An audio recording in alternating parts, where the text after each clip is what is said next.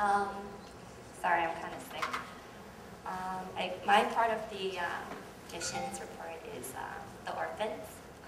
Basically, the orphanage is located about an hour away from Bangkok. These kids, they go to the Khao Pai Public School, which is about 10 minutes away from the orphanage that they live at. As Pastor David kind of touched upon it in his section, but Pastor Paul's parents, they founded the ministry back in 1976 on basically 250 acres of land. And the orphanage, the kids range anywhere from kindergarten to high school. Basically, they're responsible for their own chores. They come home, they change. There's about 33 children. Basically, all of these children were either deserted or like handed over to the orphanage because their parents weren't capable of raising them, primarily due to like alcohol and drugs. And let's see, some technical difficulty going on, but I guess I'll do pictures later. Okay, basically when we first met them, we left here on Sunday, but with traveling time and crossing over different time zones, we actually got there on Tuesday night. That night, we actually got to meet the orphans briefly for about half an hour. The orphans were actually very shy when we first met them, but the guys actually broke ice with the little boys by playing football. They actually had no idea what football is. Their version of football is soccer. Soccer, which is like the main sport in Thailand. Actually, the kids were very athletic, but they played very rough. And the girls actually broke ice by kind of having like a conversation in Thailand, like in Thai, like what is your name? And we totally killed off their names. Their names are ridiculously like long, so they all have like nicknames.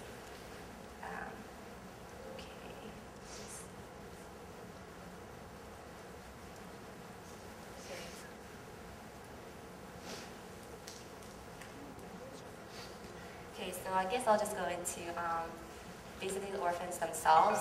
Although they play very rough, it was surprising to see how well behaved they are when it comes to like worship services, Bible studies or group meetings or any other like church activities. They're actually very well behaved. And basically these orphans, they all there's so much land and they just roam around freely. Okay, guess I'll go by pictures now. Basically, this is like the orphanage when we first arrived. We're actually walking to the dining area, which is about a 5-minute walk from where we stayed. Just say next. Okay. Oh. Okay. This is like the mission center, where the church is located inside this building. Next. Okay. And this is basically where the orphans stay. So there's like different sections of where we stayed, where the actual center is, where the church is, and then where the orphans stay. And these are basically some of the orphans that we got to meet. This is the guys breaking ice, basically by playing football.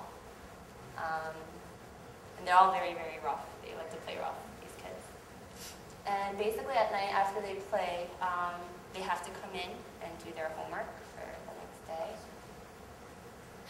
And, okay. Yeah. Okay. So basically, these orphans, they roam around freely upon the land, and one would say that they were trained well and they were well disciplined for church, but in a way, I think that they're well behaved in the fact that most of them are actually interested in maybe searching for a parent in God, because they don't have parents. And so this leads us into Wednesday night service. During the service, these orphans were actually like screaming out stuff, and we had no idea what it was, but later on we found out that it was actually the hymns, the number of the hymns they actually wanted to sing, because there was a presider in the front, and after one song is done, one child screams out a number to sing a particular hymn, and Pastor Paul actually said that the children knew more hymns than him himself. So this is, I don't have a lot of pictures, of the Wednesday night service. And basically after Wednesday night service, there was Sang's testimony. We actually had Sang go up and give his testimony to the church with Pastor Paul translating it in Thai. And basically encouraging the orphans to find their father in God. And at the end, the orphans, we all sectioned off, and we had orphans and seminary students, and we actually took time to pray. We all didn't know what we were praying about, because, in the sense that there's a language barrier. So the kids are praying in Thai, we're praying in English for them. But it was I think a very touching moment. And basically the children saw our tears, and basically our hearts split open for God and for them as well. And there was actually one moment for me when this girl just ran up, just came to me, took my hand and was saying something in Thai, and I actually had no idea what she was saying.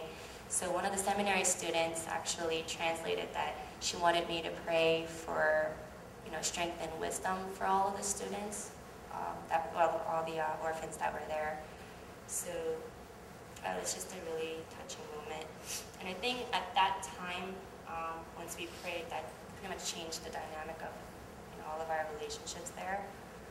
Yeah, and this is basically the orphans, where they clean their stuff.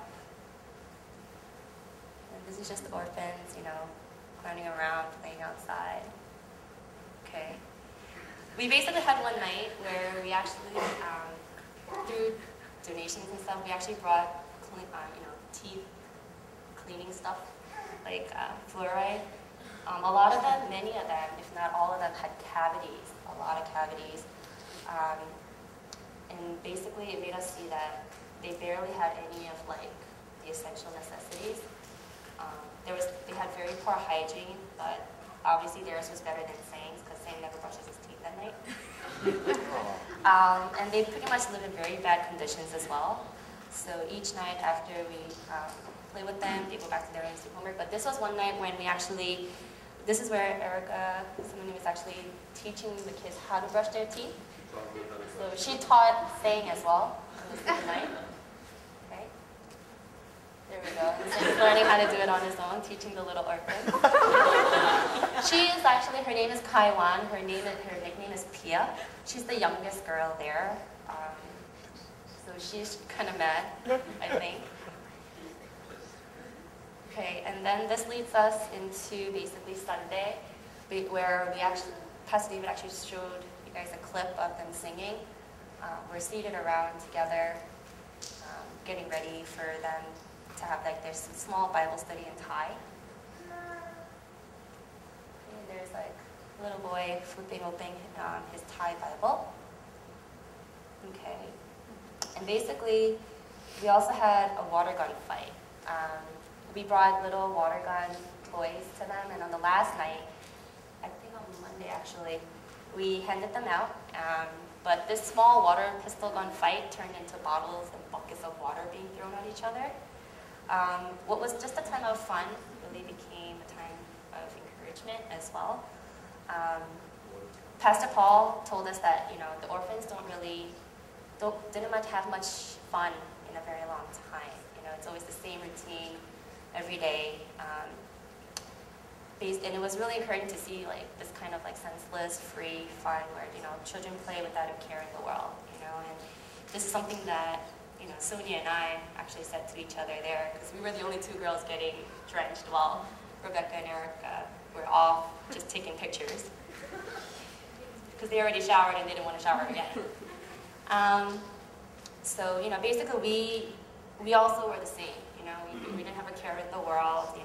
We didn't have a care for what was happening here at home. It was just a good time there.